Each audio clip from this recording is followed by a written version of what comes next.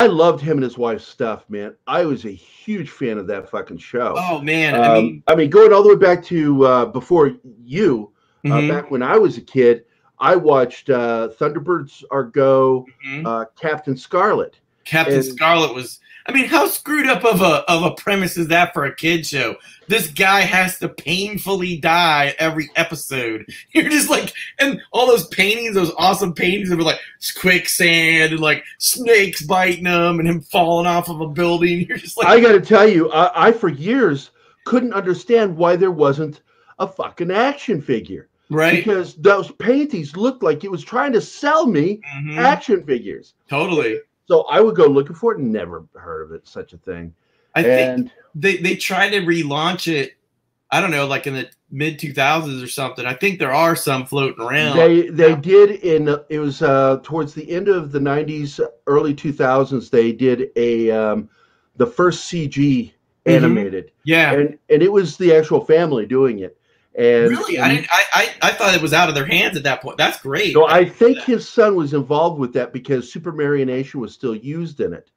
And anything that has supermarionation is usually associated that's them. Okay. with the Andersons. And I do know that the new iteration of Thunderbirds Are Go is amazing because I've watched some of it. the sets and a lot of the effects in it are miniatures. Mm-hmm.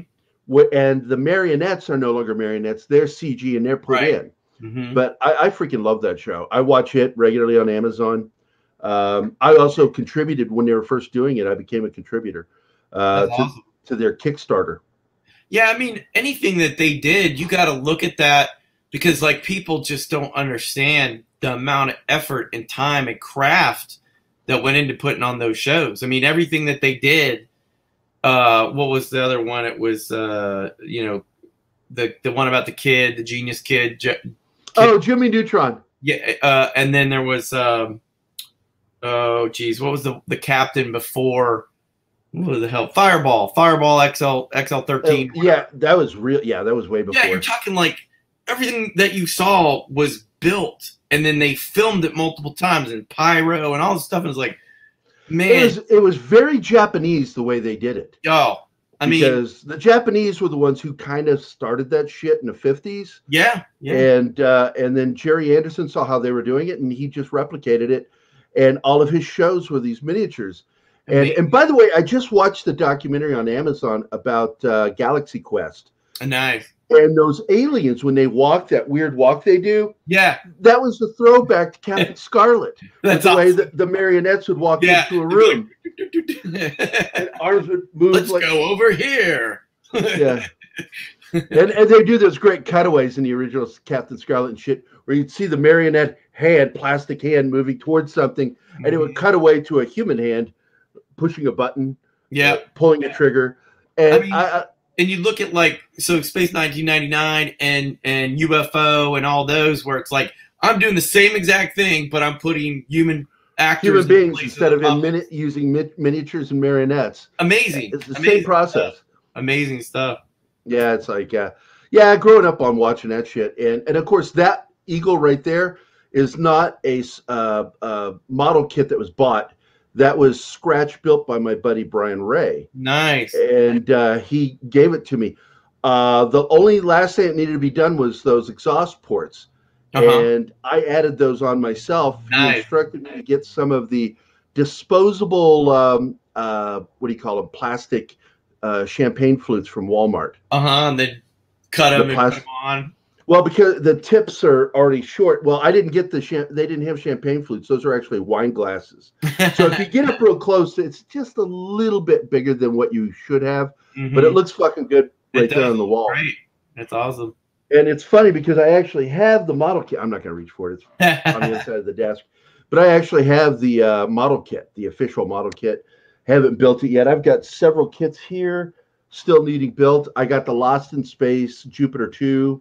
Nice. I mean, you used to have like this great collection, and I never really collected stuff except for comics. And you remember when I sold them all in '86? Because you and I were friends in '86, right? Yep. And I mean, all the way till it probably, I left to go to school in, what was it, 90? So no, you left after I left. Yeah, because you were still home when I left for the Army, and then you took off that fall. Yeah, exactly. I just went down for fall semester at VCU. Yep, and I had just graduated basic training and was on break with John and Patrick at their house, and I'm like, "Where's Matt?" And he goes, "Oh, he left, man, for school." Because I was like wanting to get a hold of you. I was wanting to get a hold of Brian Embry and have the gang hang out one last time, because I was pretty sure I would never come back to Virginia back then. And but it was, I at least got to see those two fuckers before I left. So, and I think I tagged you on Patrick's page. Right? I was like, yeah, you two need to become friends again. Yeah, I'm still kind of adverse to Facebook. It's funny because it's like I joined Facebook, you know, when it was first, you know, coming out as like a thing, and then I just kind of gave up on it. I don't know. It was probably, I don't know, 4 or 5 years ago. Well, you didn't really need it. Neglected. I was like, I check it out here and there and whatnot, but not. Yeah, you had no drive. Because personally, I could give a shit about it in a lot of ways, but I like the fact that it's a sounding board where I get to say some of the shit that I say, but I also like the fact that I can keep tabs on members of my family and my friends. And that's primarily why I have it. The stalking. Well, yeah. But I just like to know what's going on with my nieces and nephews in particular, because I don't really care about my siblings. I love them, but I really don't want to interact with them. I really love checking in on my nieces and nephews, seeing what the hell they're doing, and then of course checking up with my friends, seeing what they're doing, and why they're not talking to me. You know, mainly that's the thing that's so funny. I would get on Facebook, and because at some points it'd be like, I hadn't checked it in like 6 months, and then these people were like, "Hey, what's up? Blah blah blah." Well, why aren't you answering me? Well, fuck you then. Why? Fuck you. I'm not gonna be here for anymore. You know, it's just like this progression over 6 months of like them arguing with themselves because I wasn't checking it.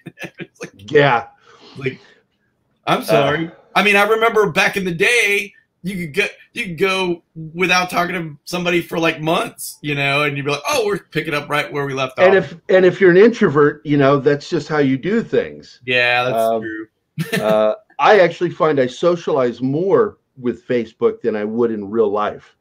And it works for me because I really don't want to socialize much. I don't want to go to parties. I don't want to, hey, we're going to have a gathering. I'll have fun.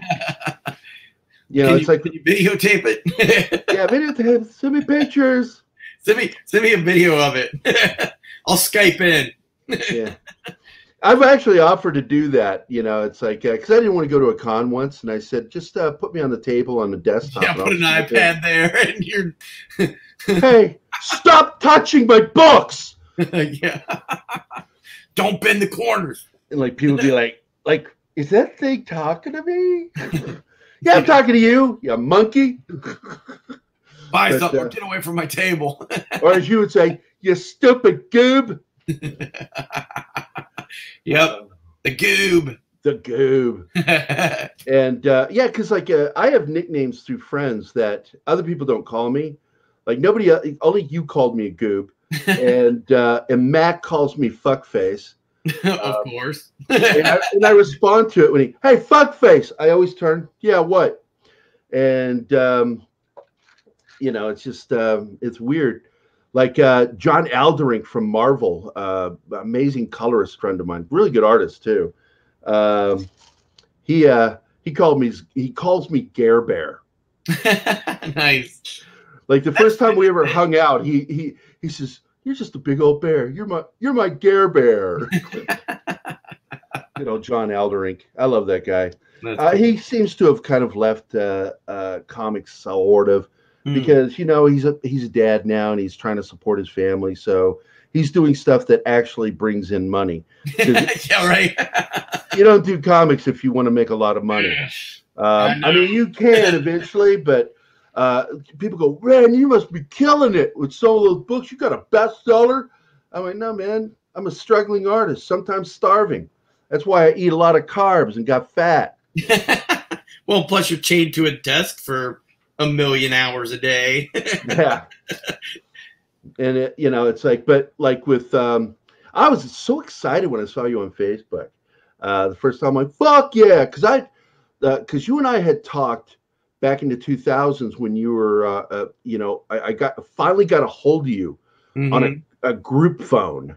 You shared a phone with a bunch of people, and it was like I just couldn't seem to get a hold of you. Pit. I think that was 2004. No, might have been probably 2002. I think it was, it was between two, because me and Bobby moved back from New York after September 11th, and then we were in Richmond. Yeah, so it would have been 2002 or 2003, one of those. Because then me and Bobby moved out of the Slate Pit in late 2003. So I think the Slate Pit was GWAR's compound, where we had all our practice spaces, rehearsal spaces, all that stuff. Yeah, because I want to point out, it's like you always said you were going to work for GWAR, and you used to have those little muscle men figures. You mean these guys? Yeah, those fucking guys, and that's how I learned who GWAR was. And I'm like, GWAR, what the fuck is that? And I tell people all the time, it's like I said, when I saw GWAR, I wanted nothing to do with them. And then I heard them, and I'm like, actually, you know what? I kind of like that, and because it's punk. Yeah. And I like punk. So you're the sole reason I ever listened to GWAR. And I got Zoe. I got Zoe listening to GWAR. Oh, awesome. But you said early on you wanted to. Yeah, I mean, man, I want to work for them. I had no like ideas of like that I could do that. It was more like I wanted to do something like GWAR. Like at first, I remember even the first couple of times I saw any photos or anything of it, I was inspired to go into my dad's shop and like sit there and work on costume pieces out of cardboard. Little did I know at the time I was basically doing what they were doing. It was like hands-on, whatever you had laying around is what you made a costume out of, And it kind of became simpatico, because when I went down to go to school there, I'd already met Hunter Jackson, who was one of the guys who had helped create GWAR, and Don Draculich, and became friends with them before I even got down to go to school. And of course, you showed him your artwork, I hope. Well, that was the thing. Once Hunter saw that I actually could draw and stuff like that, we started working on some of the concepts that I had flushed out in high school. He had a wrestling comic. I had a wrestling comic. So we jammed them together and created a project together that we did a self-published comic at that point. And we just started making more comics. We had tons of, ideas that we had flushed out. But GWAR sort of ended up sucking me in pretty quick. Like it was one of his fears was that become a slave. Yeah. Like, oh no, all of our time's going to be devoted to doing this versus doing all those projects that we had originally had started.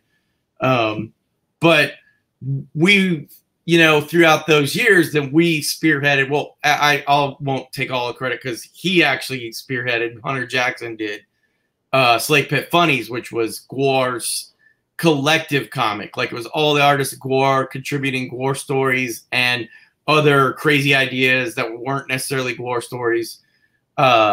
Me and him had been going to all these conventions. We were doing Dragon Con and we did the New York Comic Con for years and years.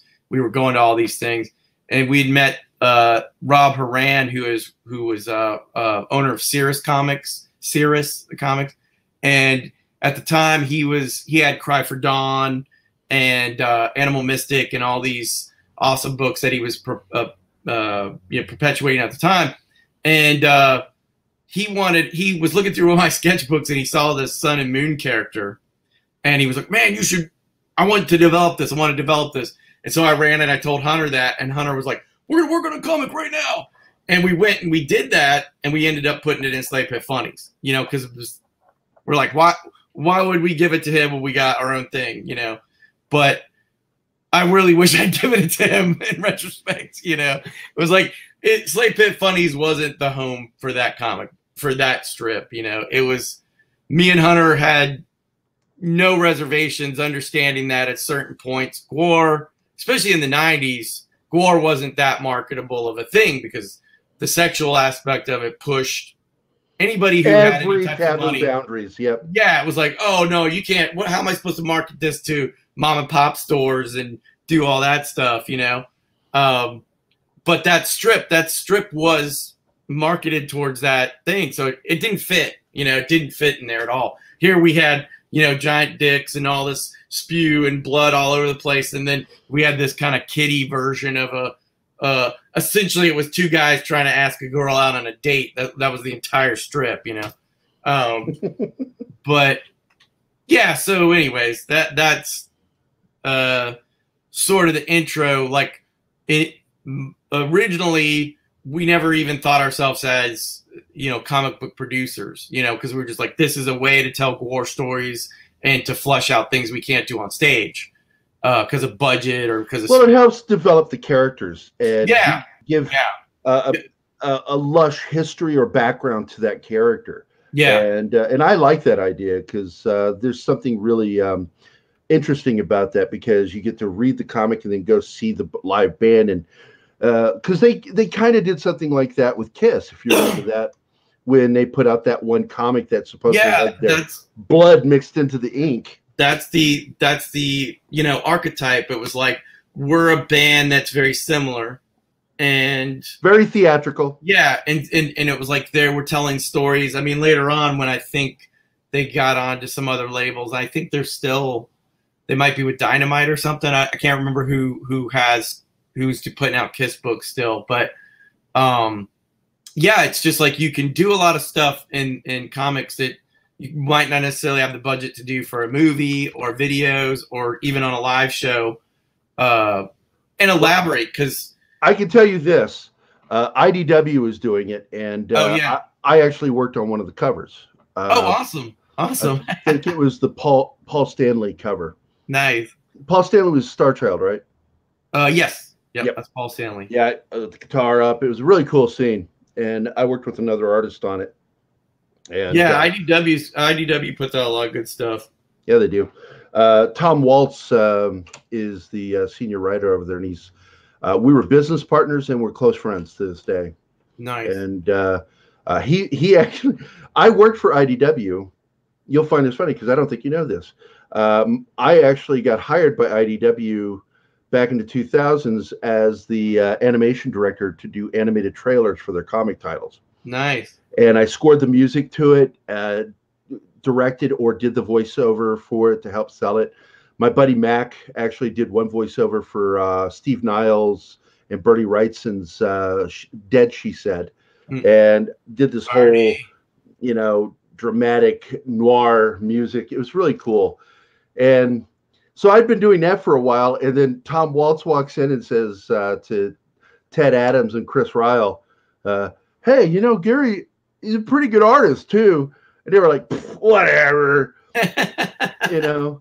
And he's like, no, seriously. So he went and printed out my portfolio and brought it in, and they hired me on the spot, and I never did any more trailer work. I just my first gig was the A-Team, working on that. Nice. It was a small gig, but I met Chuck Dixon through the process and became friends with Chuck. And you know, but IDW is like it's always going to be my favorite publisher.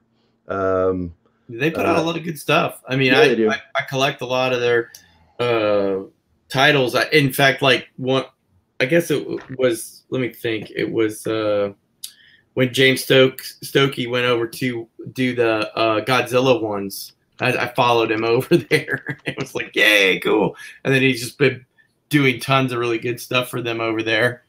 I wish he would do. I don't know if you're familiar with that artist. He writes and creates a lot of his own stories, and he did this one called Orc Stain that was just amazing. I don't think I know that one. Oh man, it is. I always was like, he needs to finish that. I think he got to like issue 6 and it just sat there, and I was like, finish it, you know, like. But I understand it's, you know, you get busy with other projects, and you got to go where the cash is and whatever, you know, it's that way, man. It's reasoning. I'm going to look up real quick to see if I can find it. Kiss comic cover here. Oh, nice. So, because I don't know where it is on my hard drive. I'm sure I could find it.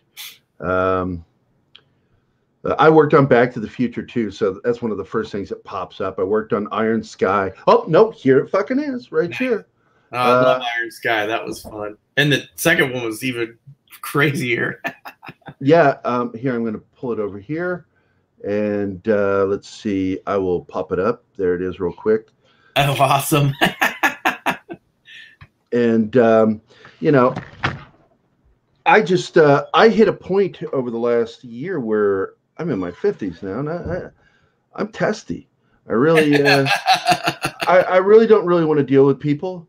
I don't want to get, and I don't blame IDW for this, but I'm not famous, so I'm going to get the, you know, the normal rates, and I'm sorry, that's not enough for me. Yeah. So I just kind of strayed away from doing that kind of work and working on my own shit. And I'm actually redrawing a comic I did when you and I were fucking hanging out. Hell yeah. Remember St. Thomas? Yep. I actually still have some pages that you Xerox for me in my sketchbooks. Oh, no shit. Yep. God.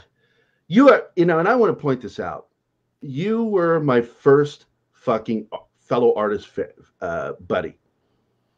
Yeah. And that's why I always felt so close to you, because I understood you and you understood me. Yeah. And we spoke this language that, and I didn't have that with very many people. You know, I've got close friends, and just it wasn't the same thing. You know, we had this bond thing that just was hard to describe. Jason Pankoke from Champaign-Urbana, he was my editor at a magazine. He and I kind of have that, but is still nothing like what you and I had back in the 80s. And that's why, you know, for years, I missed that connection I had with you, because I got to be honest, I fucking hate most artists I meet. Graham Nolan is one of the, well, that's not true. Barry Branscombe and a lot of guys I've met that are all pros in the industry. I get along with them. But I found that a lot of the artists that I would meet were just borderline commies, and it just annoyed me. And I'm just like, they were just so like, you know, they were just like, hugs are important. And look, I'm not trying to dismiss the value of a hug, but that is not what life is about.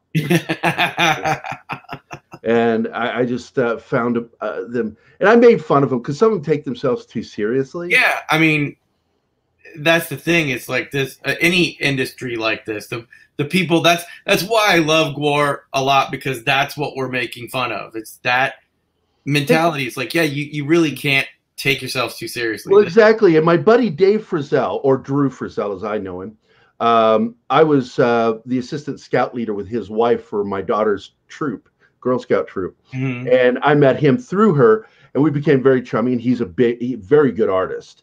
And he's worked with some big rock bands and just great stuff, very geegerish in his style. But so you would like him. Yeah. And Drew, like one day he was listening to me talk to somebody, and I said this, and he says, can I steal that quote? I said, the problem with most of the artists that I meet is they forget that what we do for a living is only one step away from embroidered toilet paper. And he just thought, it's like, fuck yeah. And I'm like, it's really all it is. They act like it's something monumentally important to society. And I'm like, fuck off, you know, go save a life, you know. Go when everybody's running away from something dangerous and you run into it. That's when you'll impress me of saying something that's important. Right. You start talking about artwork. It's something I do for a living. It's one step away from giving hand jobs on the corner. You know what I'm talking about. We're whores. Well, look, we're whores with art. There is value in all of it, but that mentality, that entitlement, it's like being in the music industry for so long. I have seen this idea that what you do, no one else can do. And people want to have that superiority over each other, which is, it's stupid. There's no reason for any of it. Now, right.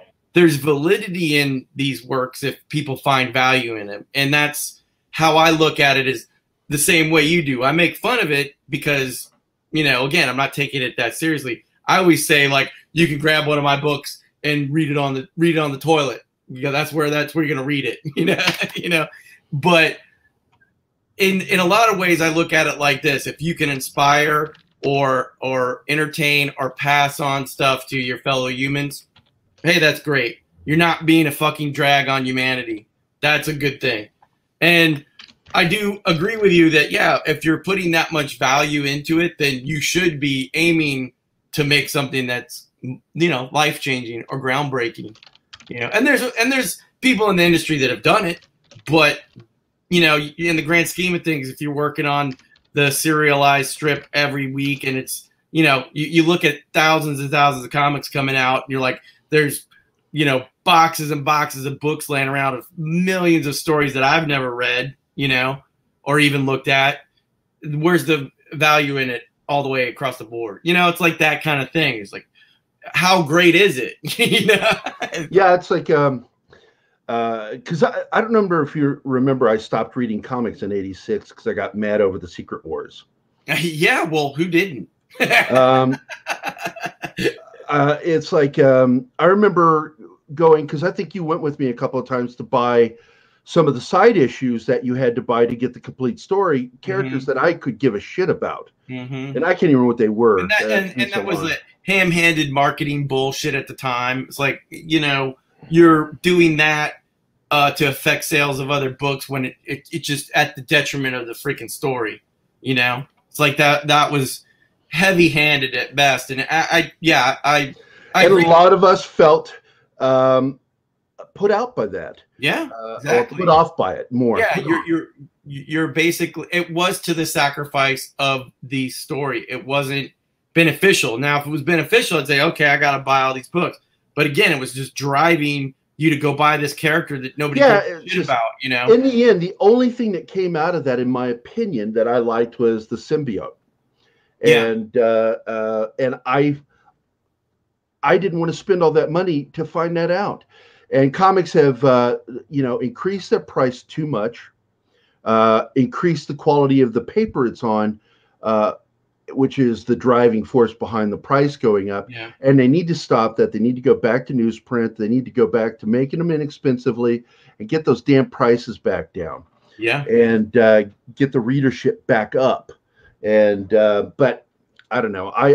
I think the industry that we knew for the last 50 years is in its death throes right now. Oh yeah, totally. It totally is. You're looking at like this. There's always an angle, and I think the angle always at this point is to the detriment of the storytelling, and that's the problem, because that's what drove these books in the first place. If you're looking at the heights and the writers and the artists and illustrators who made this industry, that was the focal point. You know, you look at people like say Chris Claremont, like say take the X-Men for instance, Chris Claremont and John Byrne's whole cycle of that story that they've made 8 million movies off of and retold that story a million times now. That, you know, initially was the beginning of it, but it was the story was amazing, and that's what drove that industry, I think, into that corner. But you're looking at it like you don't have the same quality as those writers. You know, there's too many of them that are just writing things with an agenda instead of just going, can I tell a story? It's agenda over story. And that's the problem I have. It's like I've said before, if you have a point to make in your story, go ahead, but tell a fucking story that's good. Yep. Don't throw this agenda shit at me and say that's a story. You're right. You know, I'm a writer myself as well as a reader, and I know a story when I'm reading it. Right. And this is not that. And it's funny because I tell people, because Keith, who I'm hoping will be able to join us in this and all, but I'm not putting my expectations too high. He's trying to whittle out some internet. He got hit with that lightning, man. Yeah. And in fact, I just invited Devin in. She says it's in the middle of rendering process, so I can't join because the computer can't handle it. Oh, she's a GWAR fan, and I'm trying to get her to come in. Come on in. Matt is so disappointed. Is crying. Why? And why does the internet suck right now? You won't join. I'm trying to type with a bandage on my hand. No. And because I sliced my hand last night doing dishes because somebody did a no-no, which I've said, please don't do that, because I'm the dishwasher, and I would appreciate if you would not put glasses in the sink and then set stuff on top of it. And then you go in there. Set the glasses on the side. But somebody put a glass in there, and I reached in to grab something and sliced the shit all the way around my finger. Ouch. And this is my third Band-Aid because it kept getting dark. Yeah, it kept bleeding through, and finally it seems to have stopped a little bit, even though I can still see blood seepage on here a little bit on the back. But I was coming out and I was ranting. I was angry. And it's hard to make me angry. That made me angry. How many times? And I just kept saying the words, you fucking people. You fucking people. Had it up to here. You can tell when Gary's angry when he stops identifying you individually and just refers to you as an entire group as you fucking people. Because I knew it was one of the kids or Deanna, my girlfriend. I said, I don't care which one of you it is, you're all the fucking people, and I blame you all. And Deanna was just like, here's a Band-Aid, and I'm gonna fuck off now. She just walks away. Because when I get angry, it's like the best thing to do, just leave me alone. Just walk away from me and let me. Don't poke the bear. Don't poke the bear. That's what Lisa, my boss, used to call me. Lisa Nally. I love her. We're still close friends. I'm close friends with almost all my bosses that I've had over the years. Nice. And because we have really strong bonds. The last one that I was closest to just died of cancer last year. And it was devastating. Because even though I would probably never work for the guy again, because the business didn't end well, and because put a lot of effort into it and it just fizzled, and it died because of bad decision making. But I stayed friends with that guy, and was made lead pallbearer at his funeral, and it sucks. Oh yeah. But at the same time, the thing is I'm friends with all my ex-bosses. Well, that's good. I mean, why not? If you had a connection with them, Yeah, and Lisa Nally's one of them. I love her and her husband, Mike. I think they're great people. I liked hanging out with them. They're funny. And I even yelled at Lisa once, and she yelled at me for sure. In fact, sometimes she would just come in and just be upset about something and just yell in my general direction. And I remember one time she came in, was angry about something that had nothing to do with me, just yelling. And I looked at her, I said, I want you to know you just shut me down for 2 hours. I'm not going to be creating anything just to deal with the stress that you just gave me over that. I'm walking away. I gotta get my head. She's like, oh, I'm so sorry. And it's like, no, don't worry about it. I'm going to go drink some fizzy soda and I'll be good to go. Pump some Mountain Dew in me. Yeah. But it's like, because like you and I used to get together, we have these creative sessions. You'd come over to my house when I lived with Patty, or I'd go over there to your place. We'd either hang out in your room or we'd go down to your basement and hang out down there. Hell, I remember one weird day we were in the laundry room just sort of hanging out. I don't know what that was about. Yeah. Listening to punk music in there. I know, right? Yeah, and this is back before MST3K, and you and I would watch movies and we would turn the volume down. Do the same thing. Yeah, and just make up our own dialogue. And you and I would just like do the voices and shit. It was fun. First time I saw Akira was with you. Yep.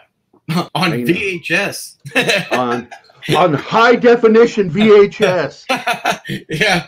And it's funny because I have some band members who are a little younger who had never seen it. And I was like, what? You haven't seen Akira? How'd you not see Akira? You kind of go out of your way. It's like when somebody tells me, oh, I've never seen a Star Wars movie. I said, yeah.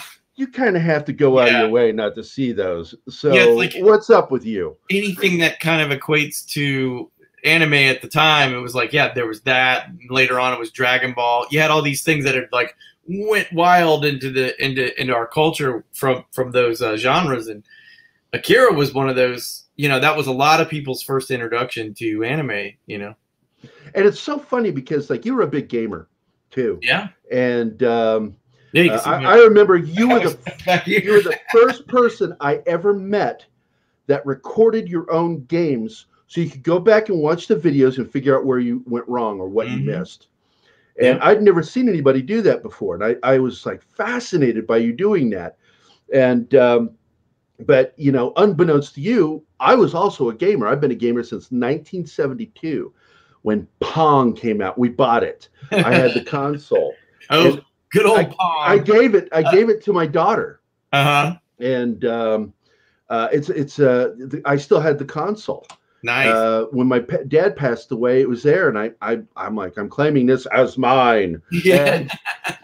And along with his porn. No. I need those Playboys. Come on. He didn't have porn, but he did when we were kids. So we stole them from him. My brother, my brother Jim and I would go into their room and sneak him out from under the mattress and go off in the woods and look at him, going, that girl's got big old titties. And but in the latter years, he was like living the life of a monk, and he was really weird. I love him, but you know, miss him. But he had some weird stuff about him towards the end. But we would talk about that shit, and I would tell him about like all the shit we would talk about when we were younger back in the 80s. And when I first told him about you, he's like, how's your elfish friend? Call me on the phone. How's your elfish? Because I was always talking about you. I'm like, I met this other artist, man. It was just like me and played games and stuff. And but during the 80s, after Kel's Arcade closed, I didn't play games for a while, and I kind of missed it. And hanging out with you made me want to play games again. Yeah. But I never got on with your game because I didn't know shit about how to play. What was that one you played? Was it something? It was Sonic. Well, back then I think we were doing Mega Man. That was Mega it. Man, and there was because when the NES came out, we had switched, and we started doing like Mario 2 or the second Mario Brothers and all those ones, you know, those side scroller kind of fun, jumpy. Yeah, and I had trouble understanding them at first. That wasn't what I played. I got it. I'd go over to Brian Embry's place and play on his little Commodore and play. Yeah, we had a Commodore. Was it Elf Quest? I think. No. Well, there was he had the original. So I think at first he had Ultima, and he had because he would play Ultima all the time. Yeah, it was where you're looking over the character. And it was around. Like very Dungeons and Dragons-y, where you like you'd zoom and in. I enjoyed that. Yes, I enjoyed that. Left, right, you know. Yeah, I enjoyed that because I understood it better at the time. And then in the 90s, I started getting back into gaming again, and the late 90s, and I played that game, the horror game that was so popular. Resident Evil, maybe? Resident Evil. Oh my God. I remember playing that in the middle of the night. Nobody was in the room. I was like I was sitting with the controller, headset on. Then this dog smashes through the window. The controller goes flying out of my hand. Like, oh shit! In the dark, trying to find the controller that just threw out of my hand. And I got hooked right back into it. Bought my GameCube next and hated it. And immediately bought my first Xbox. And I've been an Xbox player ever since, pro level on some of it, like Call of Duty. And I just started playing again recently with Call of Duty on PC. And I'm finding it very frustrating, even though I'm using an Xbox controller. It's got a different feel to it. Oh yeah, because totally. It's on the PC. Totally. So I've been wondering if maybe I should just hunker down and just buy another Xbox. Well, I mean, it's a choice because, you know, you're also paying. It's sort of redundant in a little ways because you're paying for another device that your computer can do and yada yada. You know, the thing I would say about it would be is like if you're gonna play other Xbox games that you can't play on your PC, but like Steam and all these other things that you can do, emulators and things like that. You know, I don't know. Because I have Steam. I have a few games. I play Mad Max on Steam. Yeah, because right now the only like quote unquote console I have, I got a Switch. That's the only one that I have because I've essentially moved to all online games. I've just been playing. It sucks because I had been playing BSG for. Oh yes, look at that. Out.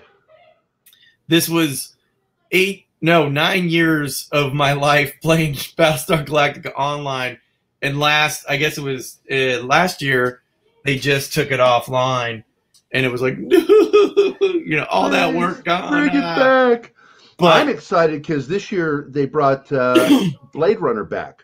Yeah. And Westwood game from '97, and it's a really good game. I have the original game, but now they've upgraded it to be put on consoles. Oh, that's awesome. I'm like, hell yeah. Plus, they also upgraded the game itself for the PC, so I'm getting me a copy of that here real soon. It's going to be interesting to see how that plays. I love gaming. I really do. Oh, that's great.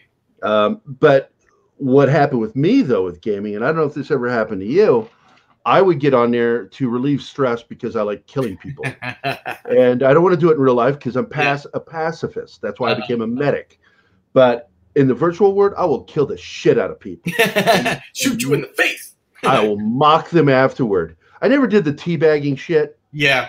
A lot of my friends did, but like I've got friends on Facebook that only knew me through Xbox as Cohen's Ghost, and which is the artist name I use when I released my music because I don't like using my real name. And so these guys all knew me as Cohen's Ghost, and like one guy was like the band, and I'm like, it's not a band, it's just me. You put out that music, and I went, yeah, 2 CDs, yeah. No shit. Are you fucking with me? And I'm like, no, I'm Gerry Cassell. You go look at the copyright holder name on it. It's mine.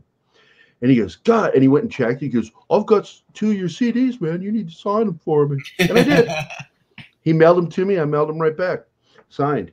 But I don't have like a fan base, even though it says I have one. I don't really. Nobody bugs me.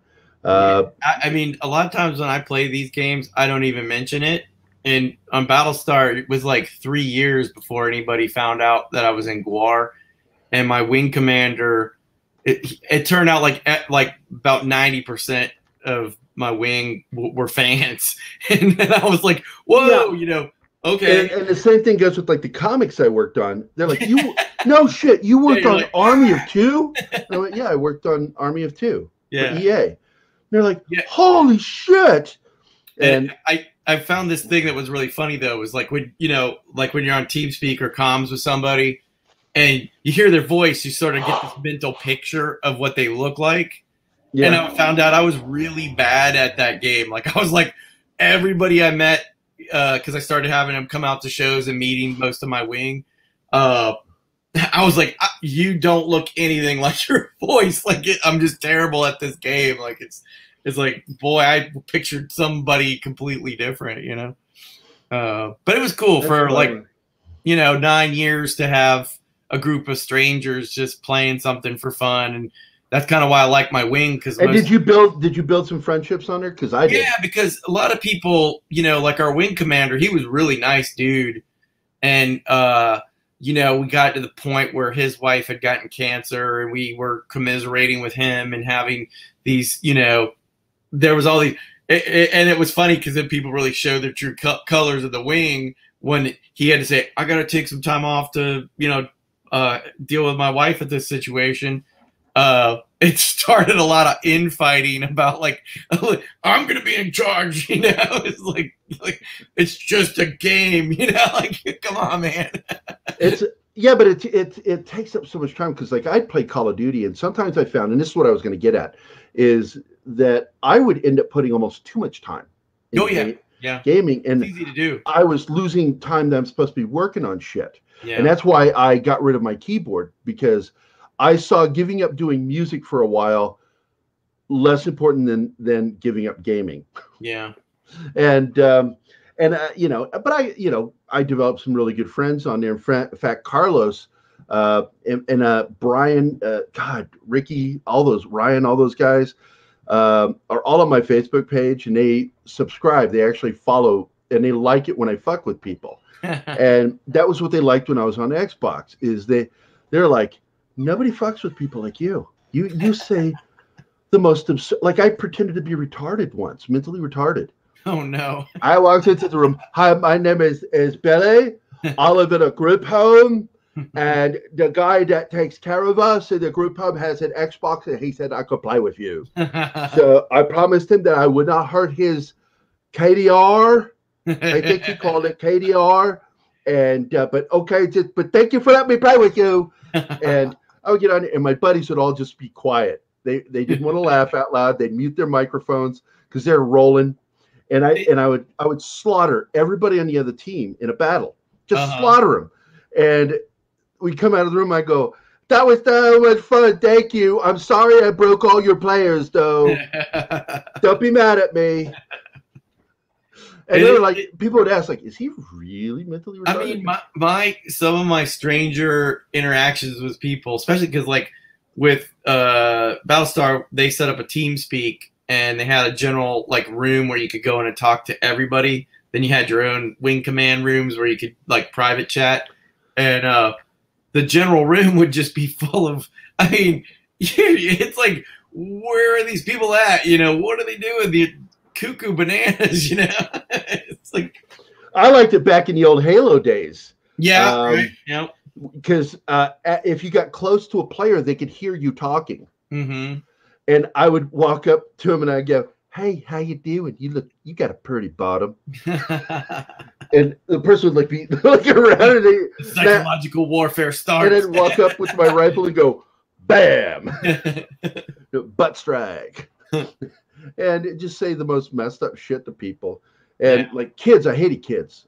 Oh man, there were so many trolls. I mean, people would start infuriating things on the comms. They had a universal chat, and then they had a system chat, and depending on what you were watching, there's people having just heated arguments about the dumbest stuff, you know. And you're just, like, well, you get these shit talking kids about 10 to 12 years old coming in here. It's like, I'm gonna rape you. Yeah, like, kid, your balls haven't even dropped yet. But then I decided to start messing with them, and this is the one that Carlos would just die laughing when I would do it. I'd start talking like the gay character from Family Guy. Oh no! I go, "Oh hey, how you doing? What's your name, little girl? What's your name, little girl? I'm a boy. Oh, that's even better." So I have to, because of Megan's Law, I have to tell you that I can't be within 50 feet of a child. Does this count? And I'd say fucked up shit. So, do you have hair down there yet? Because I like them smooth. Drove these kids out of the room, and everybody would be dying laughing, going, "Dude, you know how to get rid of kids?" And I'm like, "Yeah, man, just be perverted." Yeah. And you know, it was crazy because that BSG community, I was playing on an American server, and they had servers all over the world, I had. Because you had the two fractions, you had the Colonials and the Cylon. Of course, I'm playing a Cylon for fucking sure. And the head pilot, because I was a strike pilot, I flew a War Raider. That was my jam. And the head strike pilot over on their side, he was the best player in the game. And I'd fought against him so many times because I was just trying to learn how the hell he did his stuff. And he respected the fact that, like, I figured out how he was doing his stuff, but he also respected that I wasn't talking shit, and I was just there to have fun. I was there to play a game, you know? And when we met on comms, he got so, you know, like, wow, this guy's just here for fun. that he wanted to fly with me all the time, but we were on opposite teams. So he was like, come to my side, come to my side. They were going to do a fraction switch, and you could swap sides and keep your account. Right. And I was like, no, I love Cylons. The kill, you were outnumbered 12-1. You had good times anytime you got on there. And when the fraction switch happened, he wanted to fly with me so bad he came to my side. And I was like, this is awesome. We were just out there to have fun. And that's how I see a lot of those games. I feel bad for people who get caught up in like the ego part of it, being like, it defines me as a person, when it's like, no. Yeah, I knew a guy like that, and he was in our clan, and I would intentionally get on the opposing team during practice, and I would tube the shit out of him because I knew it made him mad. Mm-hmm. And in fact, I won a clan match for my team, last man versus him, because he had left us and joined another clan. And he's like, "Oh, we'll get him." He had no idea I was watching him the whole time. And my entire team is watching through me. And I've got my sights on him, and they knew I could nail him at any point. And then, just for shits and giggles, I popped open my tube, and I dropped the tube right on top of him. Killed him instantly. And he was cussing. And I said, "Yeah, I know, dude. It sucks losing." It's easy to get caught up in the moment and be like heated and have a heated Oh, he's response, just that way. But he was God's gift. Now, Ryan, Anubis Jackal is what he went by, and we're still really good friends. He was one of the last people I visited in Phoenix when I left. And that dude was a beast, and he was pro level. And he taught me, I would just kind of like follow him. And run and gun, don't camp, run and gun. And I would constantly move, stick and move, stick and move, stick and move. And my KDR went really high because of what I learned from him. And I took it. And there was a point where I actually considered myself going pro, and it's like, I'm too old. I'm too old. Nobody wants to pay. Too old for that stuff. Nobody's going to want to pay some fat old guy to play. I'll look like one of those creepy characters from South Park. The internet's full of them. The internet is full of them. What are you talking about? And so I focused more on my art career. And that's when my art career really started taking off, was around 2011. Because it was a struggle for a while. And because I know that you had your ups and downs too. Oh, yeah. But that's what goes with being an artist. It's like, it's like, if this is what completes you, then you're going to suck it up and drive on. Yep. Yeah. And, I mean, ultimately, that's like, a lot of the people around here also agree. It's like, you're doing it for the love of doing it. That's why you're doing it. Not, to the end. If you can make tons of cash off of it, great. But the idea is that you love what you're doing. Because there's no way GWAR would have happened this long if people didn't love what they were doing. Right. And because like my favorite song was a cover they did. Was it the Kansas one? Yes. Oh my God. I cracked up laughing at the whole beginning. My wayward son. Yeah. And like at first I was like, are they actually faking it? No. Like know the words? I was like, what the hell? That was always the toughest thing with Dave. It was always funny. You'd say, you're doing a parody or you're doing a cover. He would always confuse the two. Like he wanted to do, what was it? It was Medieval Woman. It was something like, what did he call it? It was Werewolf? No, I can't remember. He basically wanted to parody the song versus cover it. And he kept saying cover it. And we're like, what do you mean? Like if you change the lyrics, then you're parodying it. You're not covering it. Covering it is singing the same lyrics, and that was how he looked at all those. When we started doing the Onions AV Club, that's why all those covers came out. We were never satisfied with just doing one song. It was always like, oh well, let's mishmash, Pet Shop Boys with Cyndi Lauper, and then do this, that, and the other, and make it a mishmash, because essentially that's what GWAR usually is. It's a mishmash of a whole bunch of different ideas, Right. And I got to show you, I wouldn't have even heard that song if not for this guy, Rob Bankus. You'd like him. He reminds me a lot of you. But he does this thing that even I do now. It's like all my friends. I talked to you about this the other day when we talked. It's like if somebody is a real close friend of mine, little things they do, that little idioms rub off on me. And he has this one where he goes, it just makes ridiculous words. Oh, I don't want to show that picture because it's got his kid in it. There he is. Okay, let me open this up. That's Rob Bankus. Nice. I like the Dr. Evil. Yes. Rob is, he was with that band I told you about, the Overdogs punk band. And I'm friends with all the bandmates, even though they broke up or just sort of fell apart. It just like they some bands do. They grew up, got lives, and but he's gotten back into playing guitar, which makes me happy. And I like it when my musician friends go back and refine their instruments. Yeah, and because I miss playing drums and playing keyboards. I don't have a drums or keyboard here. And so I'm looking forward to eventually getting it and creating some new music again. Well, luckily I still have my Fender here. Fernandez. Nice. With the blue string. Hey, play us a song, Matt. No, I'm terrible. No, I'm awful. Thank you very much. But so once again, I want to go back to the fact that you always predicted that you would end up working for GWAR.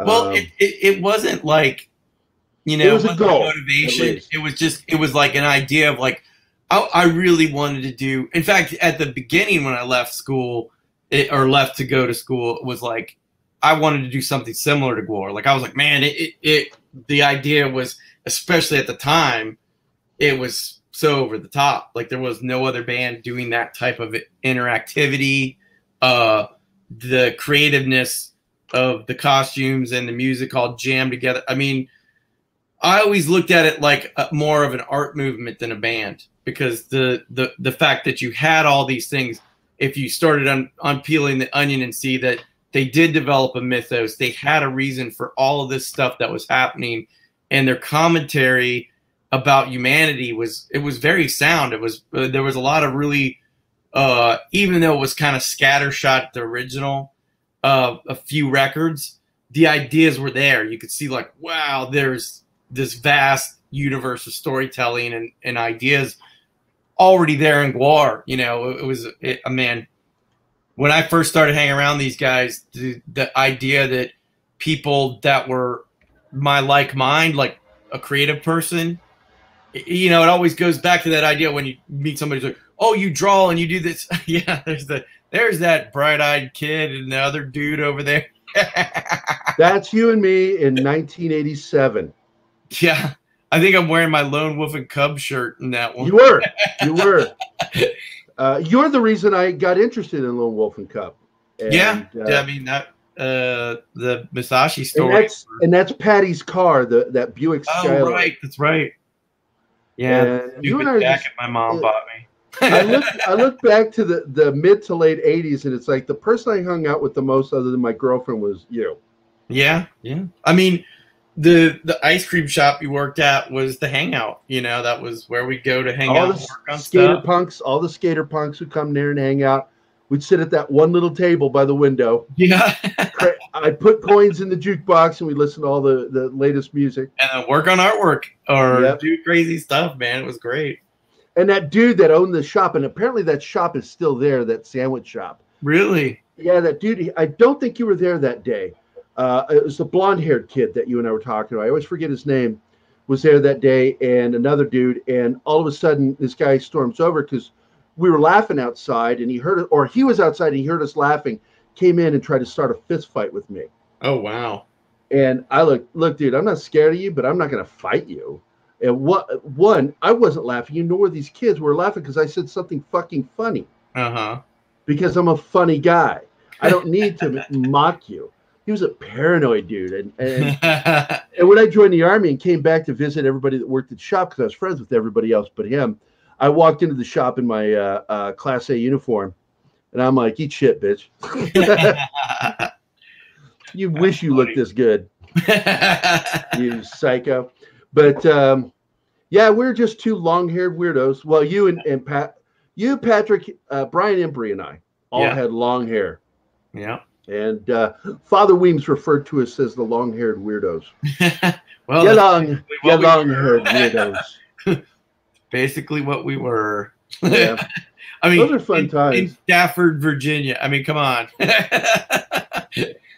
We were on the fringe back then. It is funny, too, because I remember, like, even that jacket, I was fighting with my mom to get me a leather jacket for so long. And she kept like, you got to have a nice jacket. And I'm like, come on, man. That jacket screams 80s like nothing else. Let's go with the yellow and gray ski jacket here. Yeah, I need to find. There was that one newspaper where you and I were doing portraits of the people at the nursing home. Oh, yeah, there we go. I remember that. Yeah, that was cool. And there you are with Melanie. Oh, man, you got to send me that picture. That's amazing. Yeah. I think I thought I tagged you, but I guess I'll re-tag you on it. Yeah, please do. So all you got to do is download it. I have absolutely no pictures of her. She took them all away from me. And that's the character that started out as Mr. Nobody. And it was you. Yep. It was you walking around with a paper bag on your head. Yep. And I kept saying it looks like a marshmallow, so it became a marshmallow. Yep.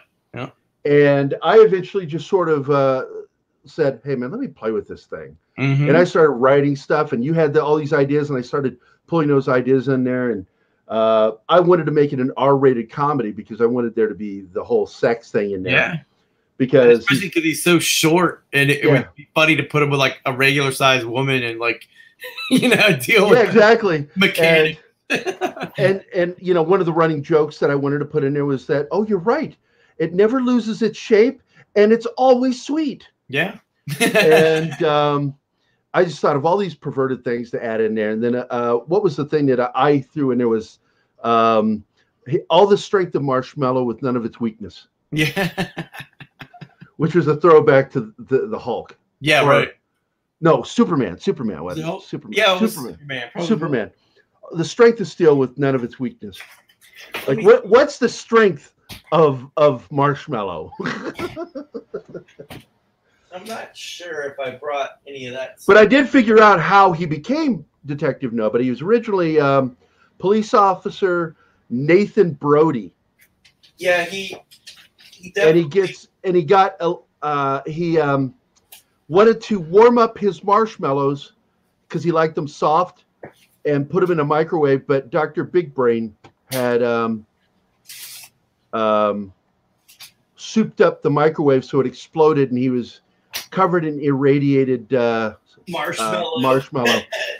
And the only thing on his name tag that's survived was NBODY,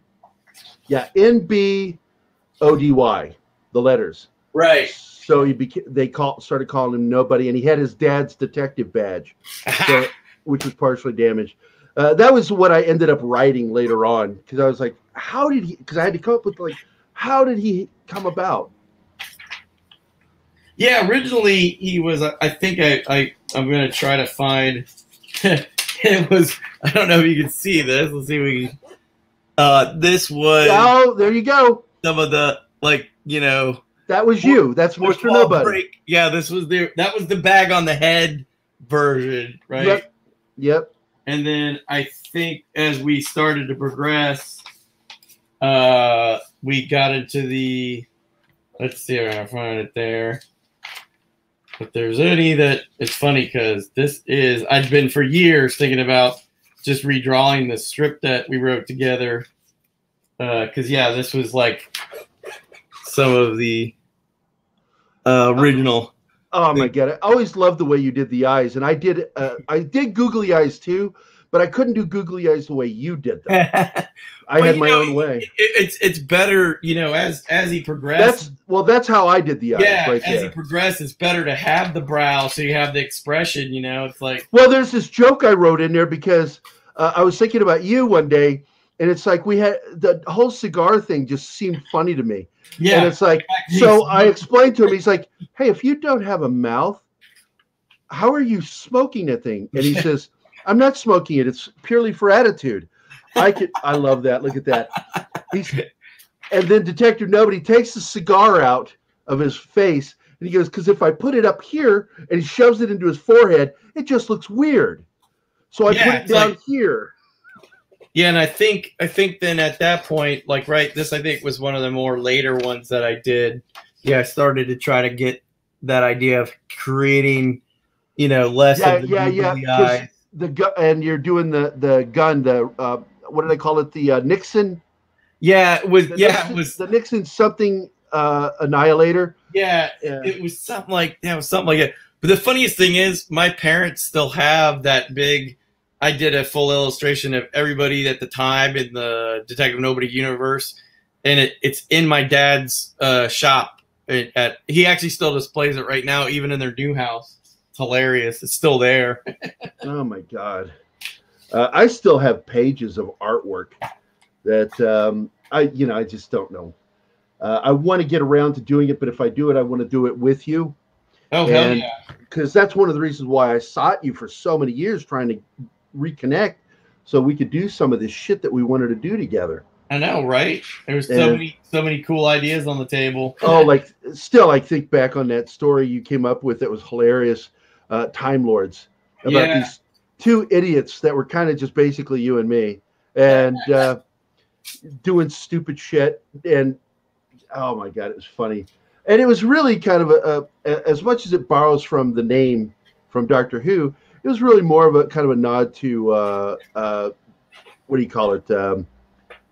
Keanu Reeves movie. Bill and Ted. Bill and Ted. Because we're kind of like that anyway. But God, just such good fucking times. And I love the artwork you did. And I like the shit you do now. In fact, my girlfriend's brother, Alex, I showed him the logo you did for the bar.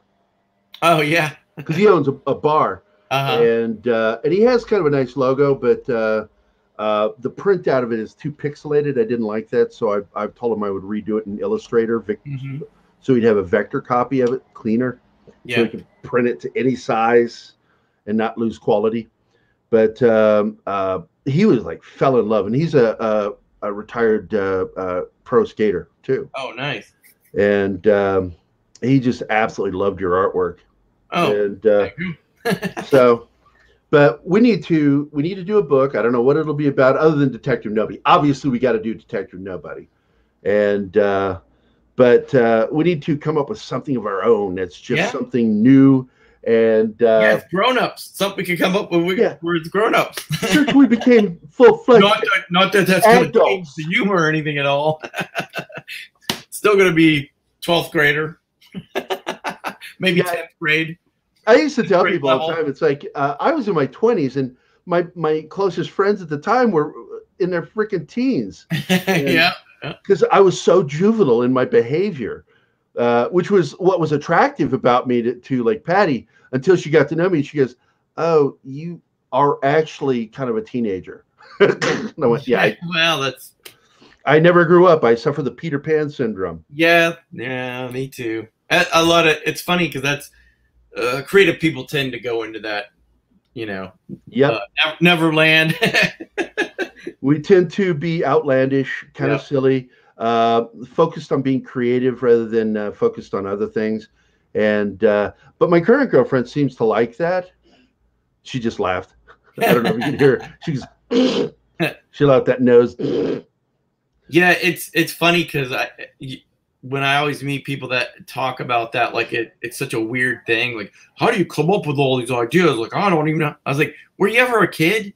Like, did you ever imagine stuff? That's all you're doing. You're just when you play G.I. Joe. Yeah, it's like coming up with stories. That's it. You're coming up with that conflict and resolution. Hey, what do you want? Easy enough. Exactly. And so we always had fun doing that shit, hanging out. And I'm curious if it's going to be as enjoyable as adults doing it, and I suspect it will be. Yeah. With Detective Nobody in particular, I would actually like to throw that on the table for, if not later this year, for the first of next year. Yeah, I've got. If I survive this virus. I know, right? Damn it. If the comic book industry survives. Yeah, we're calling it Comapocalypse. Yeah, man. I mean, I I don't even know like how mom and pop stores are going to stay in business, and I predicted that a majority won't open their doors on the other end of this. it sucks, man. It sucks. We've got it's like 3 or 4 really good shops in town, and I feel bad that I can't support them because they're closed. Everybody's closed. It's like such a bummer. Yeah. And it's because like there was one in Fredericksburg, right across from the Hardys in that little Victorian strip mall. Oh yeah, it was like a little bunch of businesses. Was that on Princess Anne Street, I think. Was that Max's Comics or something? That was it, Max's Comics. Yeah, and that was for a long time that was the last comic shop I ever visited.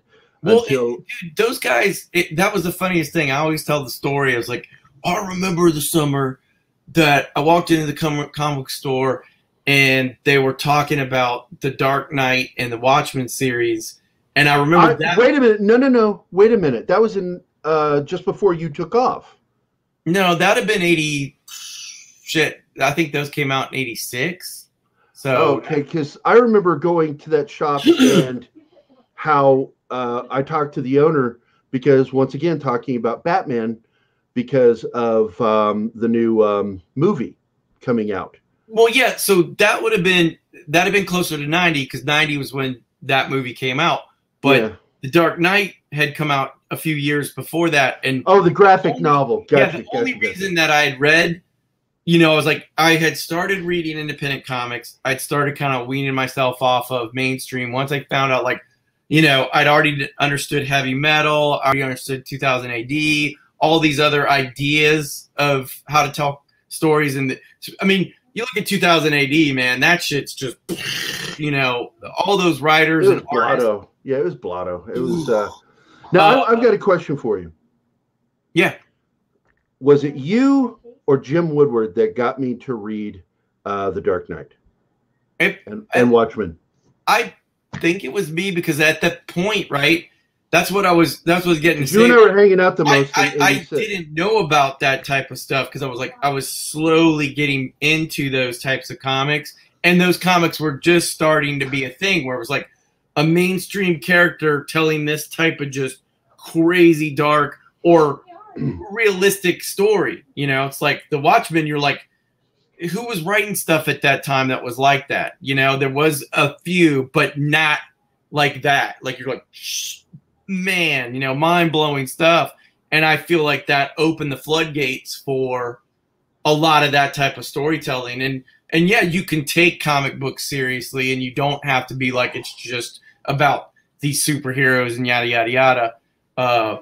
Yeah, I ended up getting all those issues because the guys at that comic book store were just fessing about how amazing those stories and the artwork and everything was, I liked Frank Miller's stuff at that point anyways. He'd done that Elektra series and I think there might have been a few other ones like that.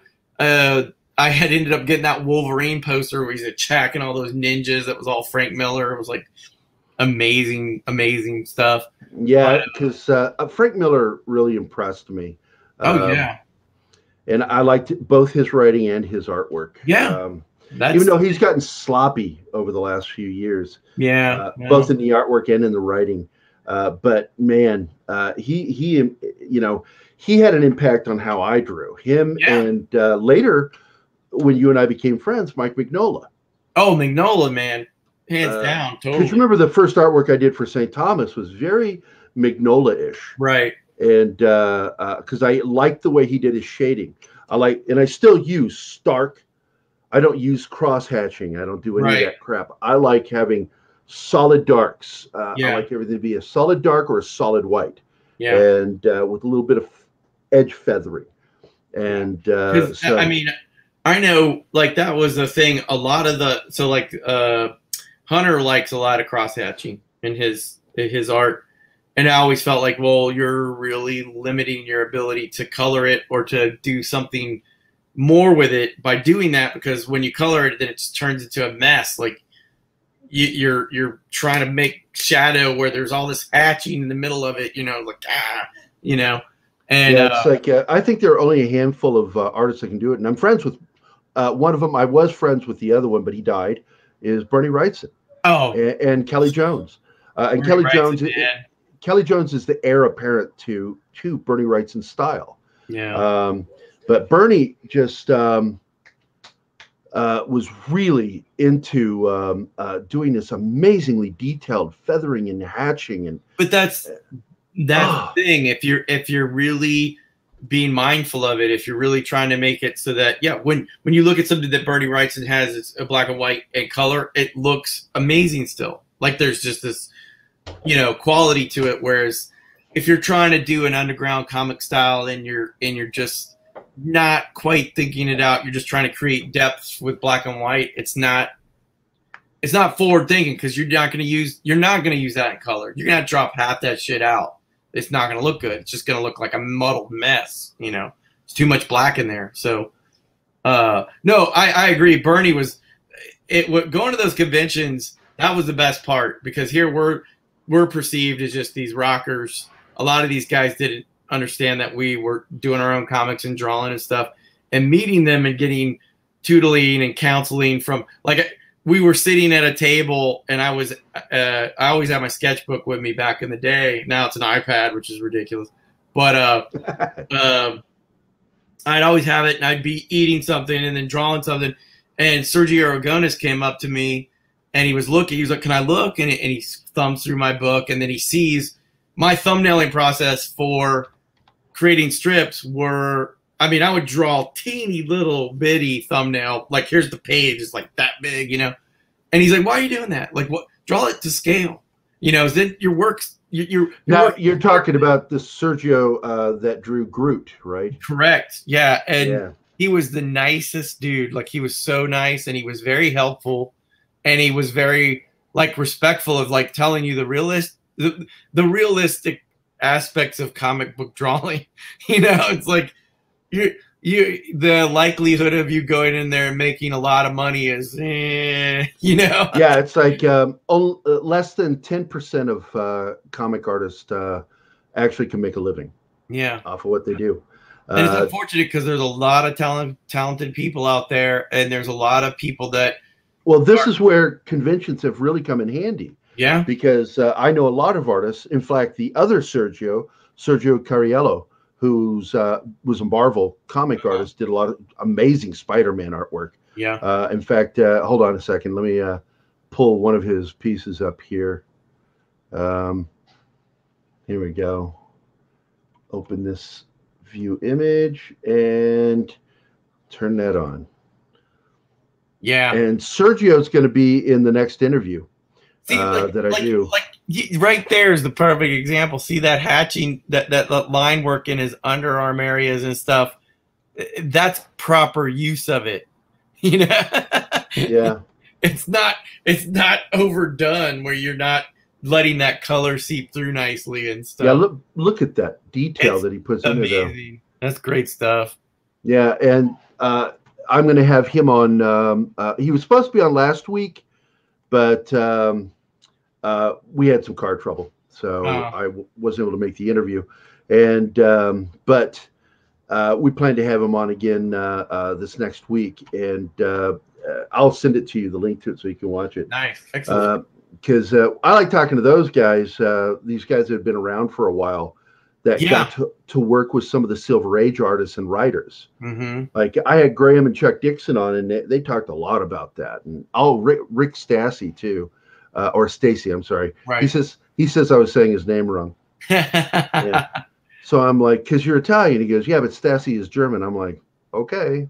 For some reason, I thought Stacy was the Italian way of pronouncing it. He goes, "No, you are wrong." And I went, "Well, you're Italian. I will take your word for it." And all those guys got to work at DC and Marvel in those days when some of the guys that were coming up in the 60s and 70s. So I love that shit. The time period. Yeah. Oh, what's in that? What's on that hat? Iron Man, 1963. I am Iron Man. Yeah. Buddy. The guy that I really wish I'd been able to meet, I'd missed him at a couple conventions because we were at it, was Mobius. Man, I really had wished I'd been able to meet him. Jean-Claude what was his last name? Yeah, I always forget how to say it.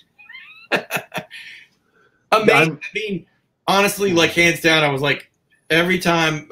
So I was friends with the guy who ran the Javits Center convention in the 90s. His daughter was always like helping curate and run around and take care of the artists and stuff. And she had sketchbooks full of different amazing famous artists to just here, draw something for me in the sketchbook.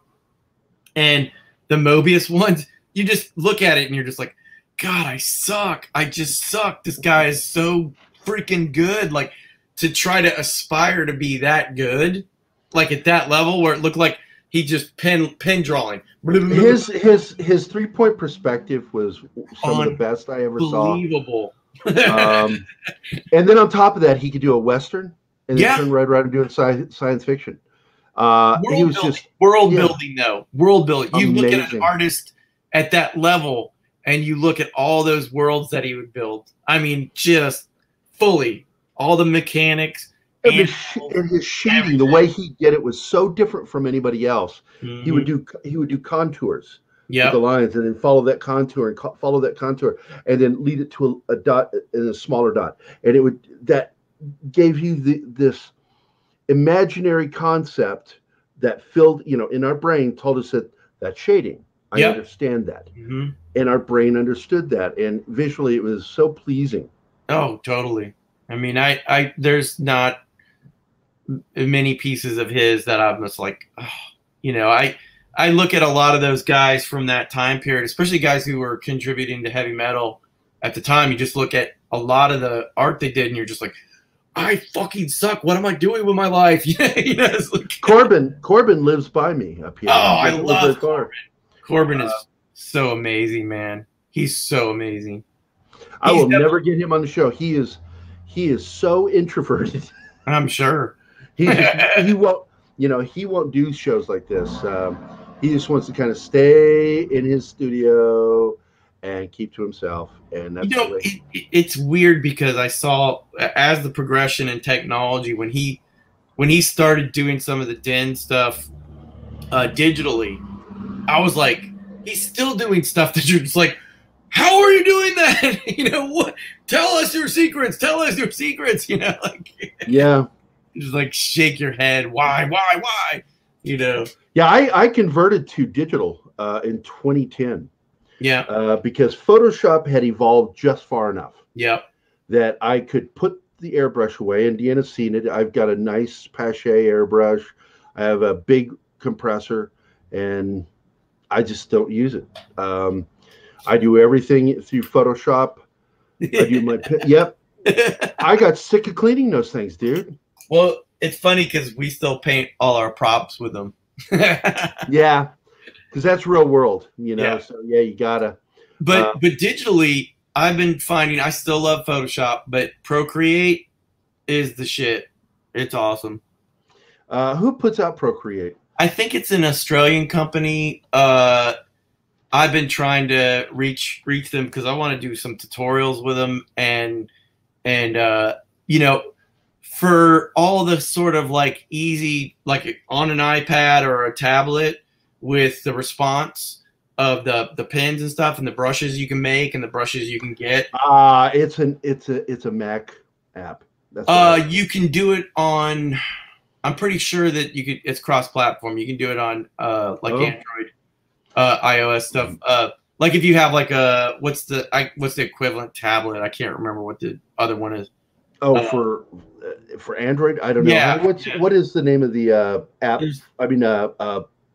iPad version for an Android. Is it a notebook? Is that what it's called? The little pad to draw on. I might be uninformed, but I'm pretty sure I've seen a lot of different artists on Instagram and stuff that, like, in fact, a lot of comic book artists are using Procreate right now, and now they have another version of what is it? Used to be Manga Studios, called Clips Studio now. I think. I used Manga for a while, but my problem with Manga is I hate the pencil program, but I love their inks. The newer, the ink's amazing. Yeah, I love that. But the newer programs that I've downloaded for my tablet they're a lot like Procreate now, and it's a lot more fluid. It's not, the pencil doesn't feel like you're just like, it doesn't beat the visceral part of like actually having a pencil to paper, but they are starting to make screen protectors that feel like real paper, and it reacts the same way. Yeah, it's really funny you bring that up, because like one of the most embarrassing moments of my life was I was sitting down doing a pencil for a storyboard for a movie, and I needed to erase something, so I flipped the pen over, because the stylus, actually the back of the stylus has when you put it on backwards, it's an eraser. Right, you got the so I was drawing something, like, crap. So I went and I flipped it over and started erasing it, and then I did the classic brushing. You're like, afterwards, nothing there. Mid swipe, I stopped, and then I just turned to my left to see if my daughter and my girlfriend was watching, and both of them were like looking at me smiling, and I went, damn it. I know. They saw me do a boner. The craziest thing is, like, I'll switch back, because we've got like a light table. This is me and Bob's graphic studio, where we create a lot of the artwork for GWAR, and we've got a light table over there, and I'll draw stuff and transfer it to Bristol or whatever. And I'm sitting there, and on Procreate, you able to enlarge, you got your pen and you got your other hand, and you can do this motion where you zoom in or zoom out.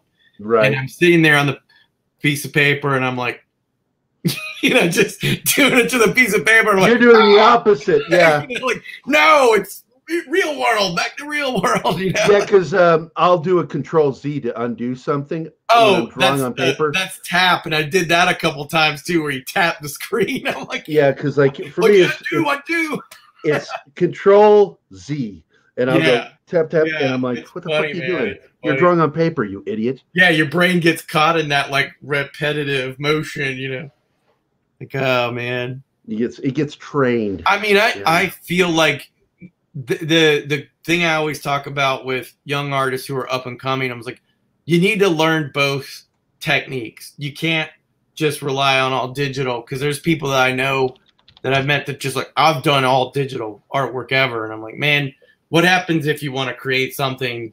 You don't have your device. You don't have, you don't have what you need. It's like pencil and paper. You can find that pretty much anywhere, and it also is good to learn your craft as much as you can. So learn all of it, not just rely on one platform. And it's not as limiting. I look at like painters like Bisley, who you try to do that stuff. You can get good quality stuff from digital, but there's something about having the paint to canvas or Bristol that it's really hard to emulate. Like, it's very hard to do that digitally. And I find that richness of actually having the physical piece is just like, it's nice, Yeah, and I kind of miss sometimes when I paint with real paint on cold press illustration board. Right. How it absorbs and has that rough texture. Yeah. I'm going to throw some stuff up here real quick. That's one of your pieces there. Yeah, that's an older one. And let's go here. Yeah. And that's some pen and ink right there. Yeah, that's on illustration board. Yeah, like that. And this is, you use Blue Line. That's from Clip Studio. That was try to show work in progress of like a layout. And initially that was I think we did that one as a pitch to, in fact, it was Dark Horse. We were pitching to Dark Horse to. Oh yeah, you told me about that the other day. Yeah. Yeah, we were trying to do like get a graphic novel mythos telling of the whole band. Like, I've been working on that for a while now, to try to just have one trade where you can basically, here's the entire history of GWAR, that you can be introduced to GWAR and not have to really, dig around and find all the information. Yeah, it's like I was talking to somebody about dealing with Dark Horse, and what was your experience like with them? They're really nice. I mean, the thing that we've had, we're always like in-house, and we've always tried to control everything and be like, we're going to write the story, and if we can, we're going to do the artwork, yada, yada, yada. And initially those guys definitely wanted to just, you know, we're going to put some story guys with you and some artists with you, and yada, you know, there was a lot of that. But, you know, they were very nice about it, and we just kind of like, yeah, that's a sticker I just did for Sawborg. Sawborg. Yeah, Sawborg Destructo. There's some of my custom covers. You want me to zoom in on those? Oh no, that was just some of the that's just a marker, you know, that's a one of a kind cover. Yeah, because I remember posting these on my page when you posted them. Yeah, thank you, by the way. Oh, of course, buddy. And I love that one. Yeah, those are you know, trying to do different things for each, you know, character. That one was actually from the newer graphic novel. We were talking about that, doing a live chat on the Facebook page. Yeah, there's a panel and some more. Yeah, so that's a panel from the new book before it got colored. Obviously. Yeah, I love the work on this. Thank you. So good. Yeah, it was fun because like normally I'm so under the gun because we do, you know, the artists of GWAR do so much fabrication that when we get into a full work cycle, it's tough. It's like doing comics, doing the artwork. Oh, somebody did a little Zipatone there. Yeah, that's from the 90s, that one. That one was the bad guy at the time, Skullhead Face. And it kind of reminds me of Dr. Big Brain from Detective Nobody. Yeah, it was funny because it was a character that I had taken from him to make another character, and Don sort of took that as, yeah, that's our bar. That's the GWAR bar. I just love the expression because I've been, you know, that is in my head for life. Yeah. That expression, because you make that face so much. All the time, yeah. That black and white one. Oh, wow. You was Stan the Man. Yeah, that was awesome. It was great to meet him. It was he was like, maybe I'll get you to sing a song, young man. You know. It's like, look at all this shit. This is so cool. Yeah, so that's Hunter right over there, up in the if you go shit. back a little bit. Oh shit. Hold on. No. Yeah, that's my Tron jacket. Holy crap, you kind of remind me of your dad there. Yep. That was at the 930 Club at DC. That's the backstage area. What is this? That's some of my touring contingent. That's our guitar player, Mike Dirks, on the I guess that'd be left, and then our tour manager's a guy in the middle there. There's me, and then there was our lighting guy at the time. Oh shit. Oh my yeah. God. We just decapitated a fan, and his blood's going into the crowd. That is so messed up. Yeah, that's there's some of our carotid stuff. Oh, check this out, you in costume. So that's a company that me and Bob started that we're doing haunted house monsters. So you can see back in behind me, that's its head. It's called Hellspawn, and it was a demon that was created as a, you know, when you go to a haunted house and there's a line, basically they, you know, these characters would herd the line into the haunted house. Yeah, that's a miniature of our temple in Antarctica where we're shooting green screen. That is so cool, dude. What on earth is that? That is my conjoined twin. So it's a latex doll, and I had this idea of doing cute, gory things for a while, and that was my first. Well, I was talking about you the other day. I said I'd never heard of a squat figure until I became friends with Matt Maguire. Yeah, right. And he was like really into squat figures. And I think that fits right into that category. Yeah, it's you could see like there's a production line of them picture down there too. Yep, there they are. And I was experiment with different colors. Somebody wanted a purple one. And I was taking orders for these years ago, but I kind of, yeah, that was like 2010. Jesus. It's sort of like, you know, showing this picture. I just want to say, you got to do what you love. Yeah, for sure. For sure. Yeah, you can see some of the production. That's us doing a silicone mold for a new odorous mask at the time. So a lot of people don't know what that is, but I've actually worked with silicone, and you got to put it on one layer at a time, and it has to air dry, and then you do it again, and then air dry it, and then it's a pain. It is but the detail you get with it is amazing. And you can also cross over with material usage in the mold, so it's very efficient way to mold stuff. That's me and Don Draculich. He plays Sleazy P in GWAR, and he also plays another Destructo, which is a clan brother of Solborg Destructo. Up again, I see a bit of your dad in that face right there. I can't even remember what festival that is. So many festivals. So many photos. Oh, I love this one. Look at this. This is cool. Yeah, that was an ad I did for the Friends thing. That is so cool.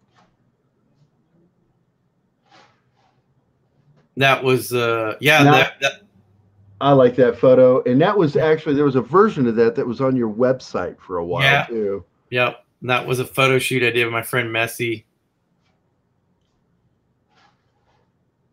And disembodied leg. Well, that actually is funny because that one was for the History Channel.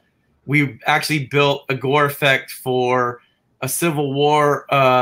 It was a documentary about the Civil War, and they were doing the amputation. So it actually had the bone, so you could chop into the leg and do the bone, and then we had a blood tube in it so that they could squeeze it when they were filming the dude getting his leg sawed off. It was like that was the prop they used. That is so cool, dude. Yeah.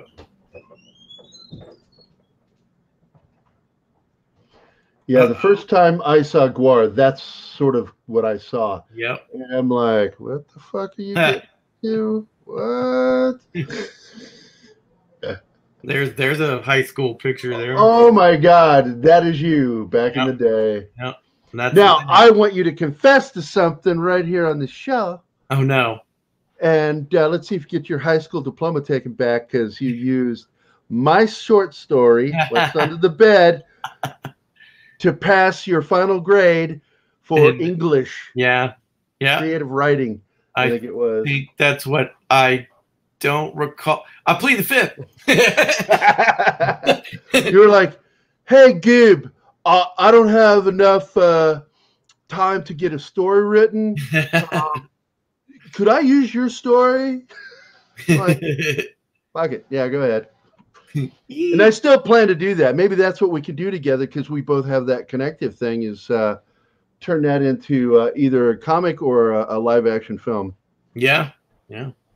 And my God, it was a funny story, because it came from a real nightmare I had, which is why it was so cool. These are great photos, man. Thanks. Oh shit, somebody looks like Phil Collins. Someone looks like Phil Collins. Wonder who it is. Oh, look at that picture. Jesus. I haven't even looked at these pictures in forever. I like that one. That's typical Matt right there. And this one I saw on your website too. That's the one I remember. That was at my brother's wedding.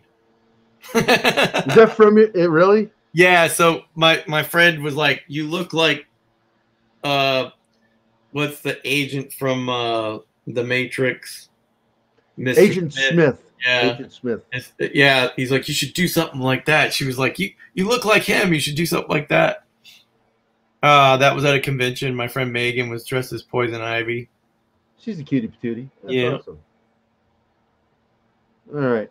Well, I'm going to close that window down. Well, I think we pretty much talked for over an hour, about an hour and 40 minutes. I I mean, I didn't start recording until because I realized, well, I think it's just going to be you and me. And so I'm like, fuck it, I'm just going to start recording. Maybe next time we get everybody in. Well, I want to have you on again. Yeah. Is there anything in particular that you want to promote right now? Well, right now we're actually in the middle of our sales for our coronavirus into the world sale just ended today, and tomorrow there's going to be an exclusive comic book shirt, print on demand shirts, bundled with this new graphic novel right here, The Enormogantic Fail. So this will be with shirts with artwork from the other books, and you can get a pretty good deal. You get the book and a shirt. That'll be on sale tomorrow. What is the address for that? That's at Indie Merch. In fact, it's let me double check because they just sent me all. Yeah, just send it to me in a message. I'll copy and paste it and put it on the screen here. Right on. Let's see. Yeah, it's GWAR-store.com is where you'd want to go to get your cool store.com. Yep, your cool GWAR stuff. http:// Unfortunately, the coronavirus has slowed down our release of our card game. Is that the correct address? Let's see. Yes, GWAR-store.com. That is it right there. That's where you want to go. So if you want to go pick up that graphic novel and get the shirt with it, how much is that going for? I think we're doing $30 for the whole bundle. That's pretty good because most graphic novels are $20. Yep. And which is, a solid price for a graphic novel. How many pages is it? That one's 100 and I think it came out to 100 and it's 100 plus pages. It's because the standard price for 100 to 104 page graphic novel is $19.95. I learned networking for IDW. Yeah, and this one's pretty good because this one is an explanation of why GWAR is on Earth. This is the blunder. This is the screw up that has sent them to Earth. So it explains that. Matt, do you have your fan site set up yet, or are you still under construction? I'm still working on that. Let's see. The first time I asked you about that was in 2002, and that was 18 years ago. You've been working on that site. I had a website. In fact, I wish I could turn my computer around because I have the header for it right there. And it went to, I think it made it to 2010. And then I started doing my own stuff I started my other company. I started doing stuff on Shopify. So it's been this, like, how do I get myself to do personal stuff in between all that? So not trying to make it a bunch of excuses, but yes. I'm in the process of ramping up all that stuff again. I'm going to create my own Shopify store and my own web page for, directing all that traffic around, because my Instagram page for Subborg Destructo and unfortunately my Facebook page is a little, but the Instagram pages, I'm posting up things pretty much every day now. So new content, artwork in process, sculptures in process, things like that. They're all over Instagram. When you post on Facebook, tag me. Okay. That way I'll know to repost it on my page. Oh, that'd be I'll great. also post it on our, even though we're called Pop Culture Minefield, our Facebook page is Dangerous Nerds, because that's that's how it got started, because it was a bunch of nerds that were military vets, nice. And then I started accepting people that just support the military, and which of course your dad, is a huge inspiration for me when I was younger. Going into the military myself, I'm like, I hope I'm as much a badass as his dad was. Man, he's like 72, and he's like freaking still. He's a beast. Like, we're at the gym doing stuff, and he's like, he's like. Are they on Facebook? Are your parents on Facebook? No. My mom is scared of this. I wanted to say hi to your dad so badly. Oh yeah, no. I actually told him that I was talking to you again. And he said hello. I would really like to say hi to him again sometime. So we need to talk. Well, next time I'm there, I'll have to get him Skype on the phone with you so I can talk. We can Skype or we can FaceTime or something. Because I really want him to know that when I went into the military, I wanted to go Marines first, but I found out. Yeah. I found out that Marines don't have their own medics. Yeah, it's unfortunate, right? You have to join the Navy, and if you join the Navy and become a hospital corpsman in the Navy, you're not guaranteed to go to a Marine unit. You may end up in a naval hospital, and I'm like, I really don't want to be in the Navy. So, no, I'm not disparaging the Navy. It's just not my thing. Right. And I became an Army combat medic. Nice. And but he inspired me to want to join the military, and he just retired. Like he retired the Marine Corps. Oh geez, so he basically was doing the same job, still working for the military. Right. He just retired from that 6 months ago. Not even that.